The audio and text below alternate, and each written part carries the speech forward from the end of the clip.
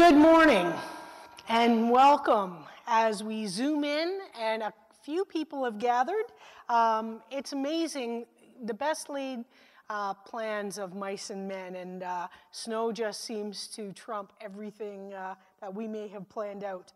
It's great to be together electronically or in person, and it's a beautiful day, but we didn't know yesterday what today might bring, so we erred on the side of caution, and we are here virtually and a few folks in person.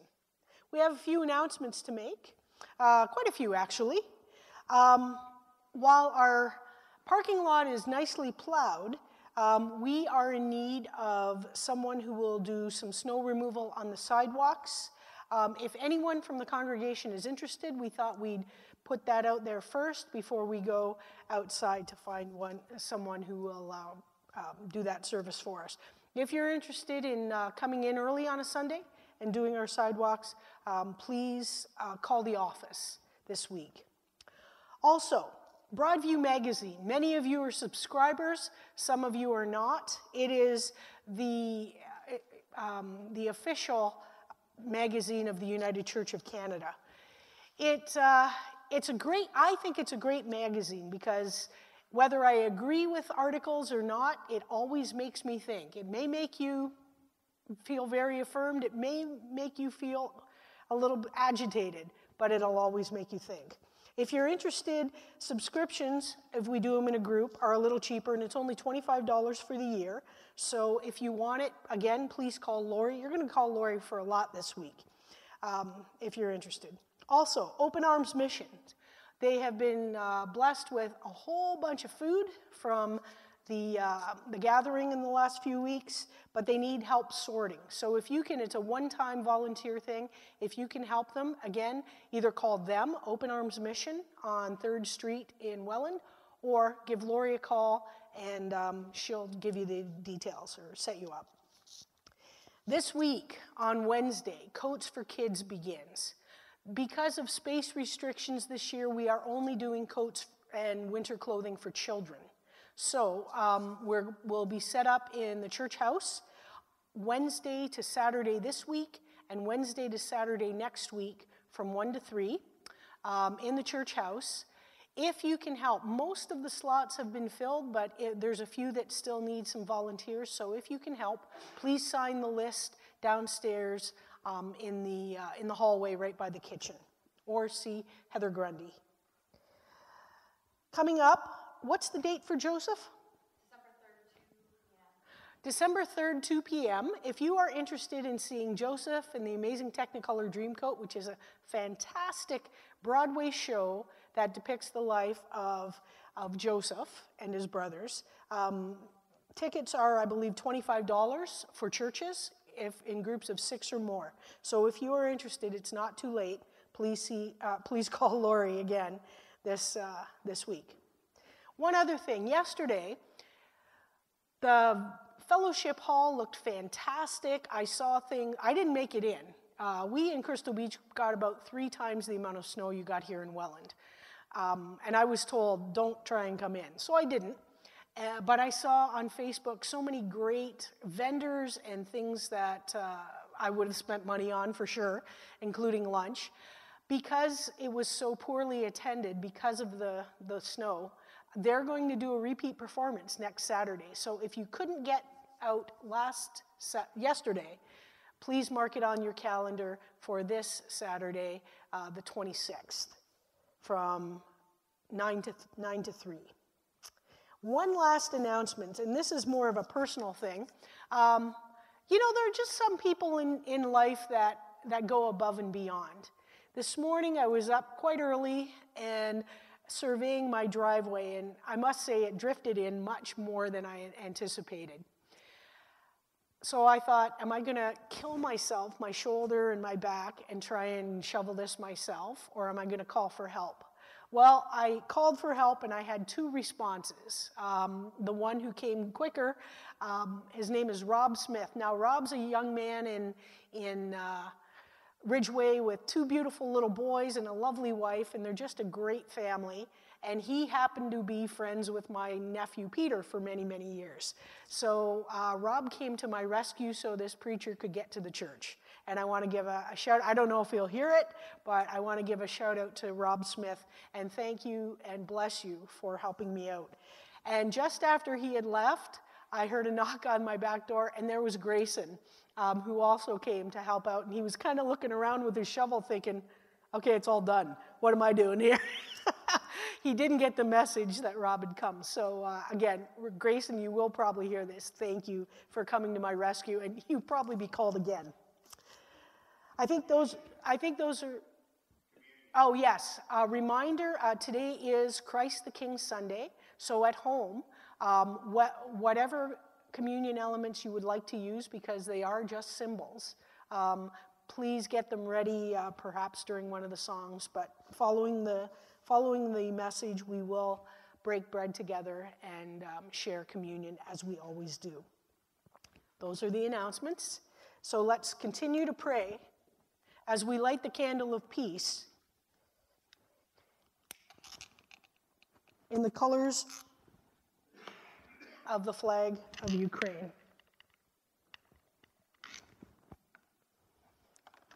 Let's pray. Our God, we come upon Advent. This week marks the celebration of reign of Christ, Christ the King. And often when we think of kings in historical contexts, we think of power and conquering and war. But while you are Christ the King, you are also Prince of Peace. And we bring those two beautiful ideas of who our sovereign is as we pray for peace in Ukraine. May, during this Advent season, Christ as Prince of Peace dominate the hearts and minds of those in Russia and those in Ukraine, and may there be peace in their lands. This we pray in Jesus' name. Amen.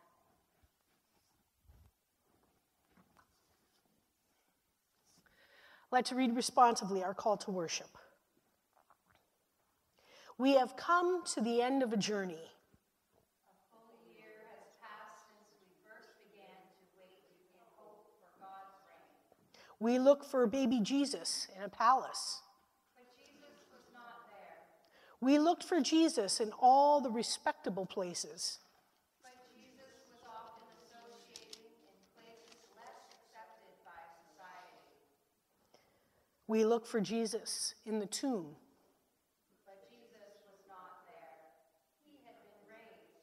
We continue to look for Jesus. And we find him in the midst of our daily lives and often in unexpected places. Let us open ourselves to the presence of the Holy in this place today. Let's follow the words on the screen, or for those of you who are here, grab your hymnals and turn to number 213, Rejoice, the Lord is King. And Kim and Lori will lead us in our songs. Lord.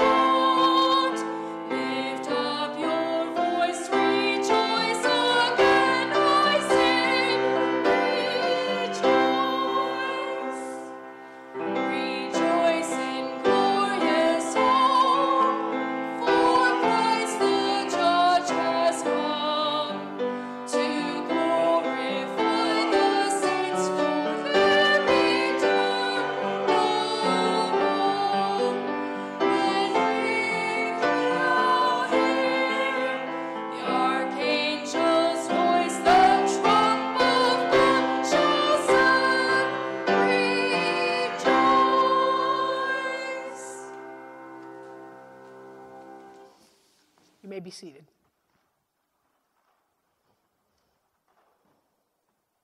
Let's pray together. God of tender mercy, we thank you. We live in difficult times. There are moments when your kingdom seems to be far away. Many of us face struggles in our lives and need what your kingdom promises. Yet, in this time, prayer, you are close to us. Your presence touches us and invites us to have hope. Hope grounded in the wonder of being loved by you.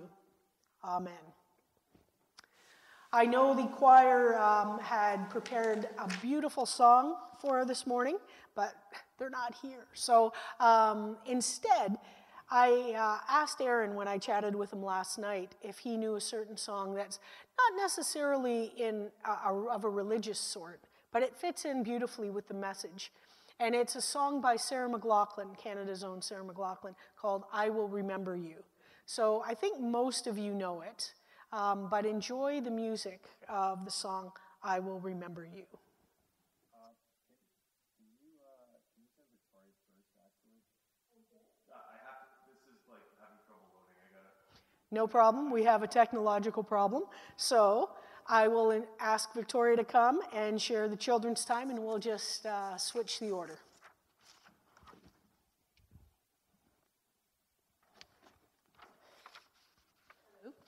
Ooh, hello.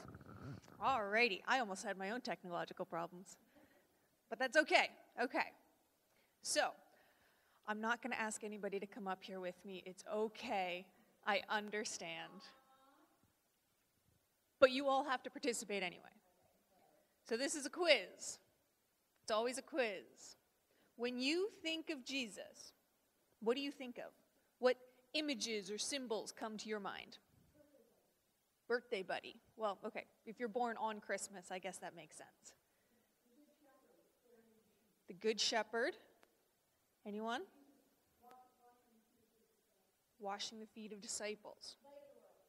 Light of the world. All right. Fish. All right, all right. So walking on water. Okay. I have gathered a couple of symbols here together. Let's see if I can do this without making a mess. The big reveal. Ooh, only a little bit of a mess. So yes, we have the symbol of the fish. Good job, good job. I have, there's not actually any water in this bowl, but washing of the feet. I have a cross. All of that, nobody mentioned the cross. I got the star, which I will hold as light of the world, leading the way. The big shepherd's crook. That's what made the biggest mess here. There we go. And also, a crown for Christ the King. And that's not an image that we use very often, I guess.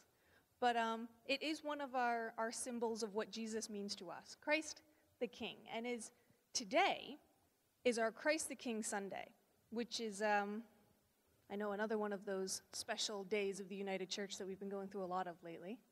It is the last Sunday of the year, and I know you're thinking it's not the end of the year yet, but it's the end of the church year so that we can start Advent and Christmas anew. And we are going to celebrate this last day by participating in communion together. So those of you that need to get your communion together, now's a good time, and we're all going to commune together.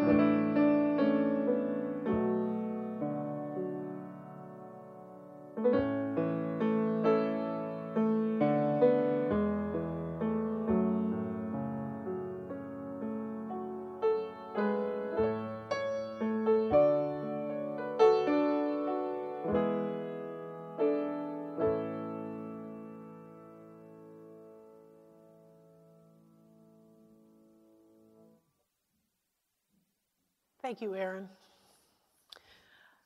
This is the time in the service where we lift our joys and our concerns to the Lord. Are there any prayer requests from those who are Zooming in? If you can let Marcus know, and he'll relay it to me. We'll see what happens. Okay. All right, let's pray together. Oh God, we thank you. We thank you for snow because it slows us down and it reminds us of your transformative power. That only a week ago we were looking at green grass and waiting for the last of the leaves to drop and still raking our yards to prepare for what we've had in the last few days. Thank you for the reminder that as we come before you, we are white as snow because of your sacrifice, because of your love. We thank you, O God, for those who have gathered, both electronically, who are here in person, those who will follow the service later on today and this week. We thank you for community and the community here at Central United, a church that has shared the good news of your message for over 160 years. We pray that you would give us vision and courage and creativity as we face the next years of ministering here in downtown Welland. Thank you, O God, for this privilege, for all the blessings in our lives. And we pray the same for St. John's United of Georgetown and Glen Williams. We ask that you would bless these congregations as they too minister in an area that is thriving and growing, that used to be sleepy little rural towns and are now the farther edge of the GTA. Bless them. May they be a place of love and of acceptance. For those who are grieving the loss of those who have passed away, we think of Sharon Freeman and the loss of her brother these past 2 weeks. And we pray for Larry's family, the Skelton family, as they grieve the loss of this husband and father and brother. Thank you for his life, and thank you that his suffering was not extended, but in your mercy you have taken him home. We pray for the Firetag family too, as they have lost their mom, and we ask that you would bless Mark and Chris and Dana and Leah. No matter how old we are, oh God, we never stop missing our moms. So may your Spirit bring comfort to these families who have lost so much in the last few weeks. We also want to lift up Ross and Karen and Roland and Jim and Mike and Steve and Sharon and Carol and Beate, Carolyn and Barb, Jim and Lori and Kelly and Jeannie, Crystal, Cynthia, Heather, Dina, Jessica, Donna, and Annika. Oh God, again, we thank you for these dear people, and you know their needs. You know what they are facing, and you know how they are dealing with any side effects. So we ask your blessing upon them as they walk this path. May we be a support and be Jesus to them. We thank you, oh God, for all the blessings in our lives, the excitement of the Advent season, the Santa Claus parade, the decorating of the church, and the kids' service next week, and Christmas Eve and Christmas Day, and all the things we anticipate. We are reminded that you are, as cliche as it sounds, the reason for the season.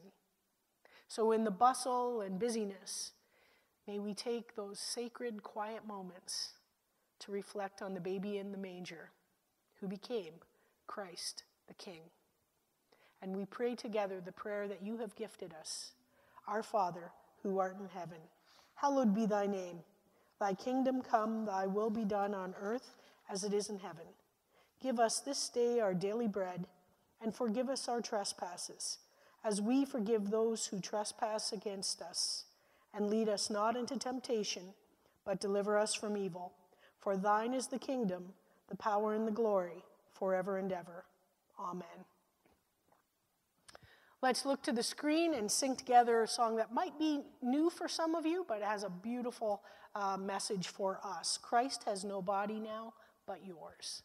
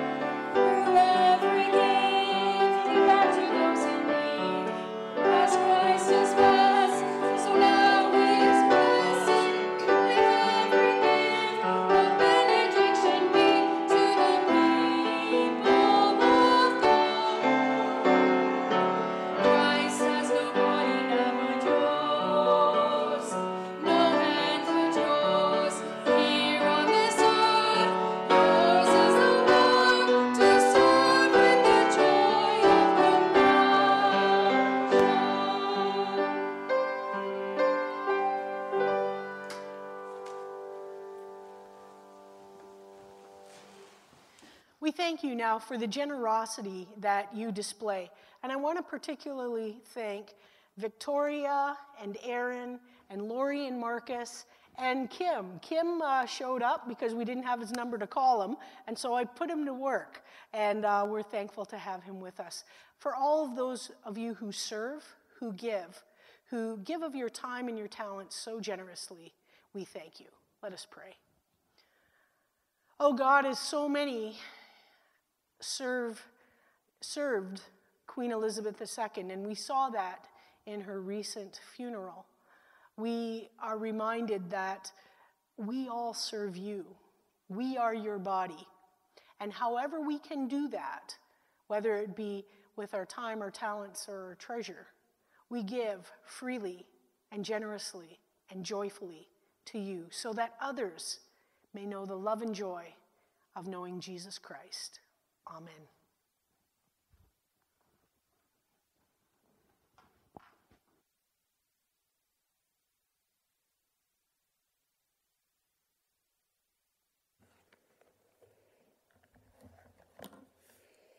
This morning's reading is from the book of Luke, chapter 23, verses 33 to 43. When they came to the place called the Skull, they crucified him there, along with the criminals, one on his right, the other on his left. Jesus said, "Father, forgive them, for they do not know what they are doing." And they divided up his clothes by casting lots. The people stood watching, and the rulers even sneered at him. They said, "He saved others. Let him save himself if he is God's Messiah, the chosen one." The soldiers also came up and mocked him. They offered him wine vinegar and said, "If you are the king of the Jews, save yourself." There was a written notice above him which read, "This is the King of the Jews." One of the criminals who hung there hurled insults at him. "Aren't you the Messiah? Save yourself and us." But the other criminal rebuked him. "Don't you fear God," he said, "since you are under the same sentence? We are punished justly, for we are getting what our deeds deserved. But this man has done nothing wrong." Then he said, "Jesus, remember me when you come into your kingdom." And Jesus answered him, "Truly I tell you, today you will be with me in paradise." Holy wisdom, holy word. Thanks be to God.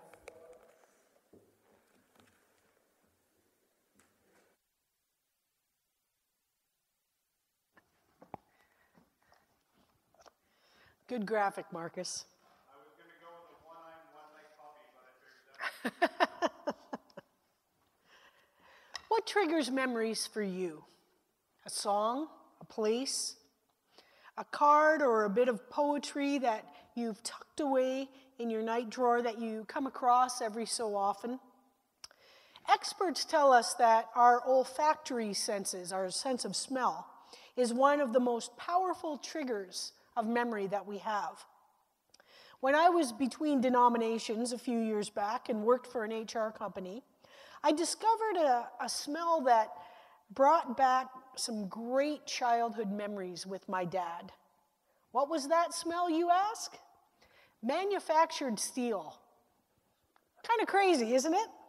But as part of my job, I would visit places like medium and small steel factories like Welland Forge and actually the former Atlas Steel building.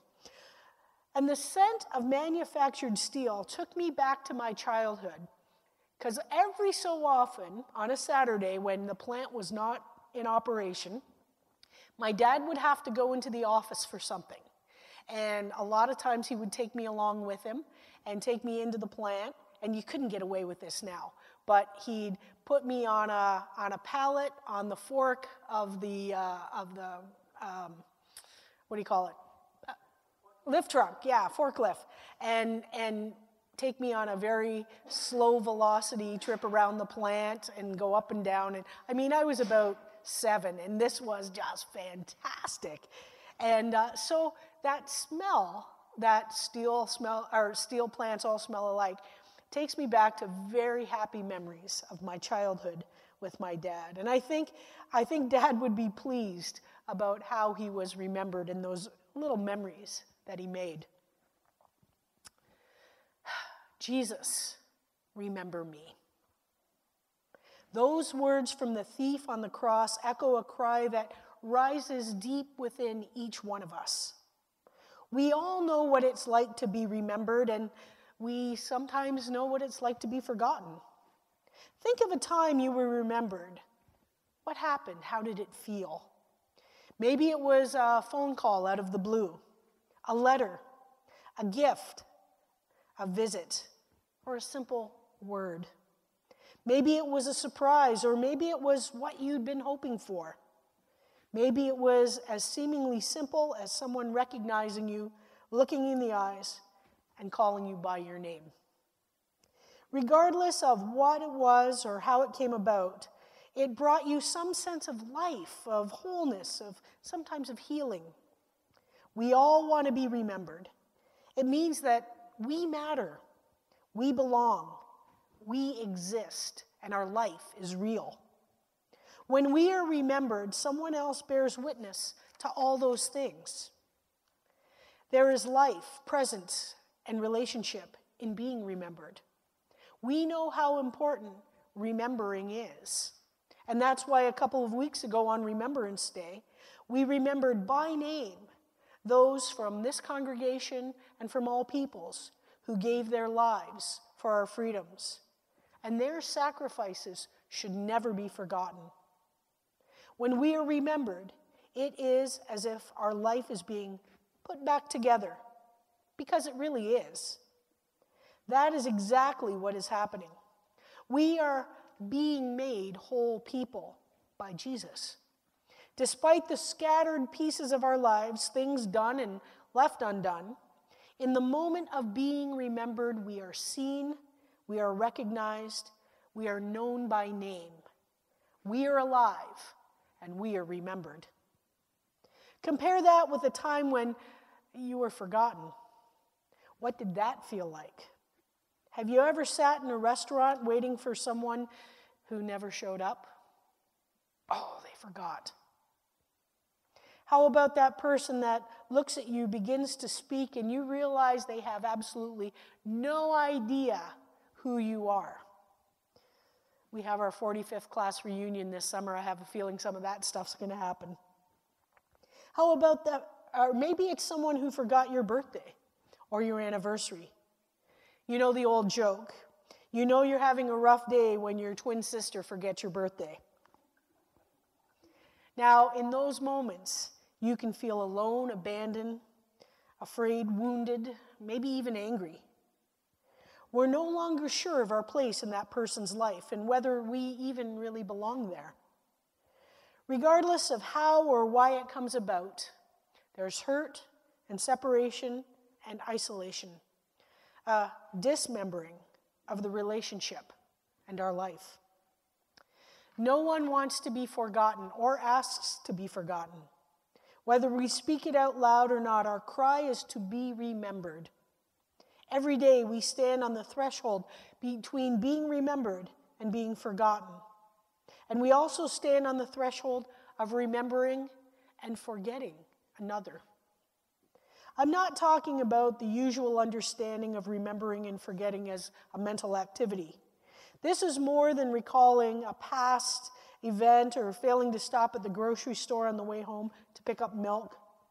I'm speaking of remembering in the sense of joining the pieces together, putting the parts back together again as one.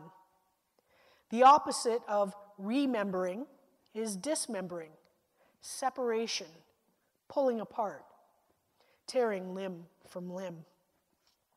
The thief on the cross wants to be remembered, put back together again. He's not asking to simply be thought about. What good does that do him? He cries out, "Jesus, remember me when you come into your kingdom." And Jesus does not respond with, "I'll think about you when I'm in paradise. I'll think about this day, and I'll think about how tragic and sad your life is, but I won't do anything about it." That's neither what the thief is asking for, nor what he needs. That's not what we need or ask for. Just like the thief, we want to be remembered, to have the many pieces of our lives put back together. Our cry is to be remembered, is also a recognition and confession of our dismemberment. We have been dismembered. Pieces have been scattered and lost.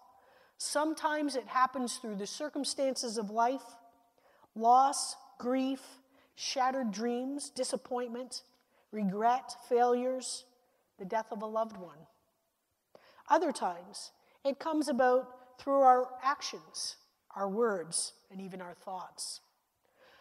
Our life can become fragmented and broken. When that happens, we can easily become like the thief. We take what is not ours. We dismember others' lives in an attempt to put our own back together. It happens in all sorts of ordinary ways: anger and resentment, criticism, judgment, envy, comparison and competition, gossip, bad-mouthing another, perfectionism, the need to be right or in control, busyness, excessive productivity and efficiency. Look at your relationships. Take stock.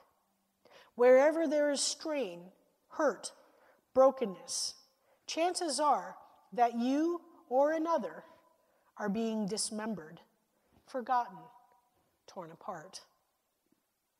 That is not the life God gave us. That's not God's dream or hope for us. That's not what it was like in the very beginning on the day of our creation.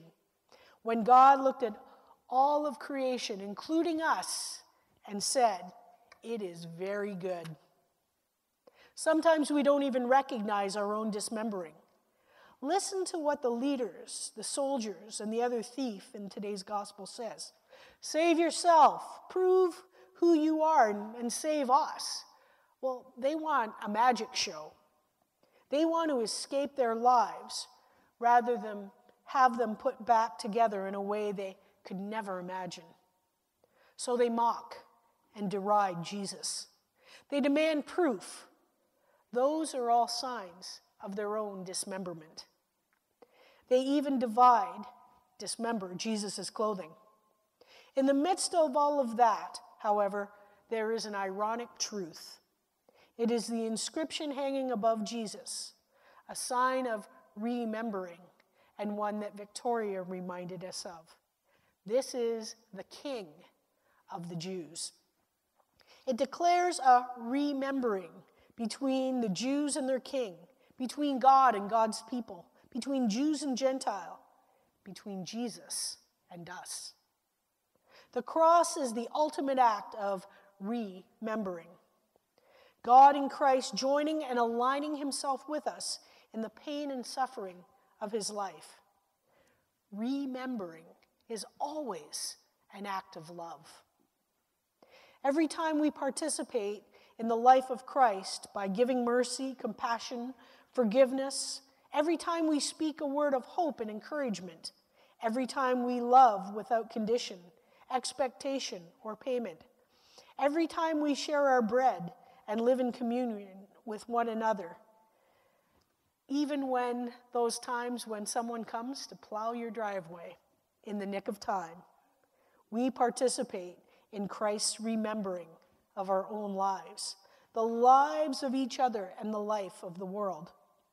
We do this in remembrance of Jesus. In those moments, we hear the promise of Jesus to the thief, "Today you will be with me in paradise." Paradise is the state of being remembered. It's what Jesus offers us and what we, in our remembering and living like Jesus, offer each other. Remembering is neither about the past or the future. It's about today, right now, right here. It is Jesus' presence with us and ours with him and each other. It's Jesus in whatever our circumstances of life might be.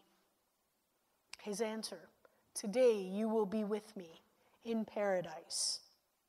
Why is that the promise given on this Sunday, the last Sunday of the church's year? Why this gospel on this day? That promise that Jesus gives to the man on the cross beside him and to us is the hinge between the ending of this liturgical year and the beginning of the next. It stands between the crucifixion and the nativity. Ultimately, though, it is the promise that joins the many different endings in our lives with a new beginning. In Christ's eyes, we are never forgotten and dismembered. We are forever and always remembered. "Today you will be with me in paradise" is Jesus' promise to each one of us this day and every day. Amen.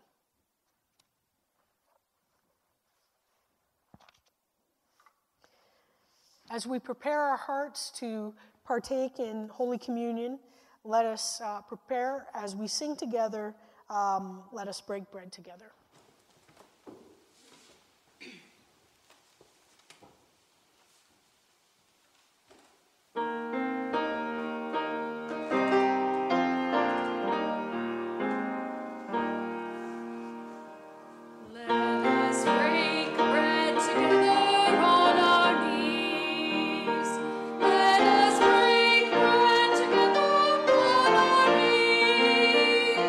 When I fall down on my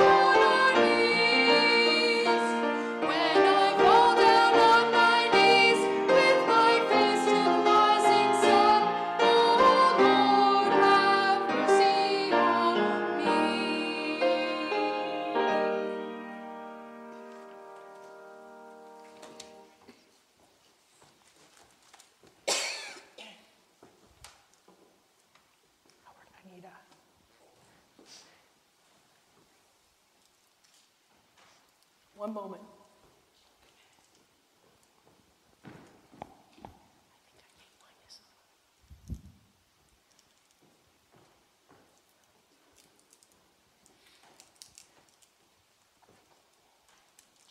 On the last night he spent with his friends, Jesus took an age-old tradition of his people and transformed it into something new. He took bread, staple food of his land, blessed and broke it, and gave it to those around him, saying, "Take, eat, this is my body broken for you. Whenever you do this, remember me." After supper he took a cup of wine, common drink of his people, and gave it to them, saying, "Drink this, all of you. This is the new covenant in my blood. Each time you do this, remember me." By remembering Jesus in this way, we now claim our common heritage as we proclaim the mystery of faith. Christ has died. Christ is risen. Christ will come again. As we come to this table, we are reminded that this is not the table of Central United, nor is it the table of the United Church of Canada, or any particular denomination. It is the table of Jesus Christ, the family feast of the whole people of God, and all who seek to be nourished and sustained in the journey of faith and long to live justly in peace with their neighbor. You are welcome here. Let us eat, let us drink together for our strengthening in faith for the sake of the world. Let's pray together. Loving God, we thank you that you are as close to us as breath, that your love is constant and unfailing. We thank you for all that sustains life, and especially for Jesus Christ, who teaches us how to live out an ethic of justice and peace, and for the promise of transformation made manifest in his life, death, and resurrection. We ask you to bless this bread and this cup. Through this meal, make us the body of Christ, that we may join with you in promoting the well-being of all creation. Amen. Please take whatever element you are using for your bread. And remember that in the symbol of this broken bread, we participate in the life of Christ and dedicate ourselves to being his disciples. Let us eat the bread, the body of Christ, together.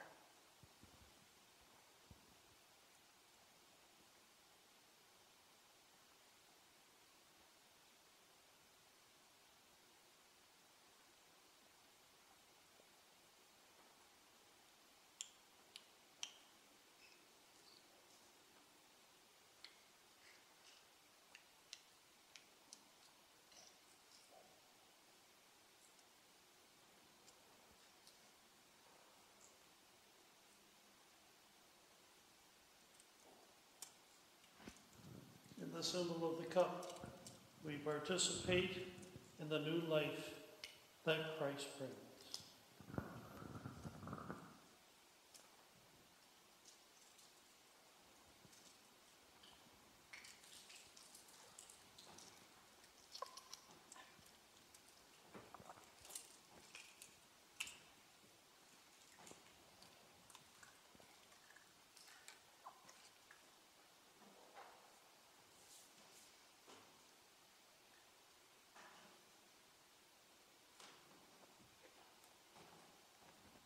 Let's join together in prayer.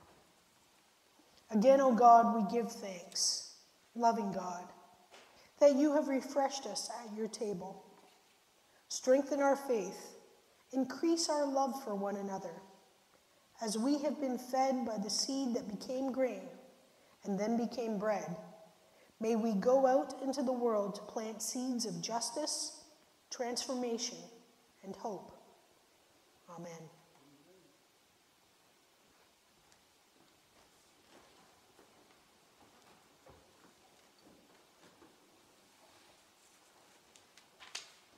Let's sing together number 330, a reminder that whatever happens with monarchies in the world, Jesus shall always reign.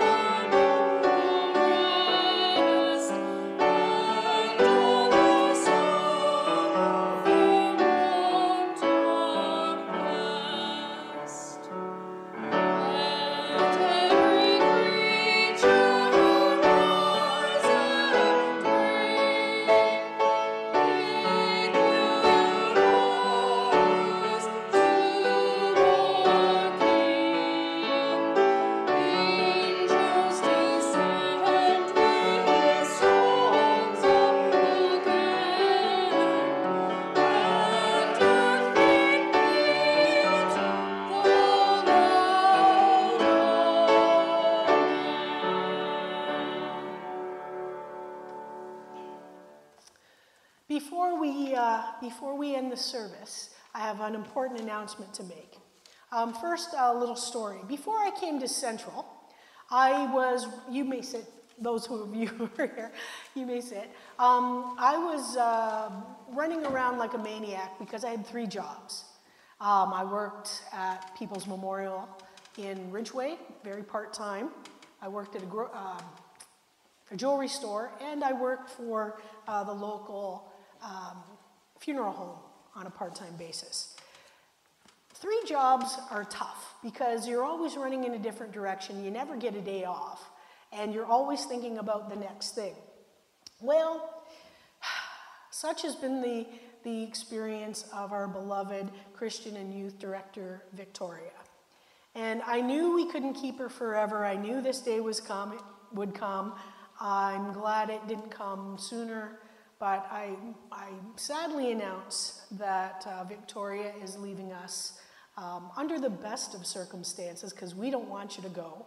But we certainly understand focusing your gifts and your efforts in 2 places that are geographically pretty close to one another. So Victoria will continue to serve the good people at St. John Stevensville, as well as the Embrace Center, which is a ministry of St. John Stevensville in Fort Erie, and the Ridgeway BIA. So let me say, and there'll be a few things happening in the next few weeks, but we will miss you. We are blessed to have had you.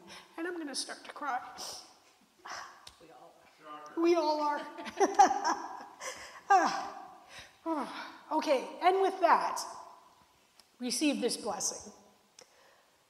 As we go from this place, O God, may we be ambassadors of your love, of your remembering, of bringing wholeness to a broken world and healing to those in pain. May we follow the words that you gave to that thief so long ago on the cross, and you give to us each day. Today, you will be with me in paradise. Amen.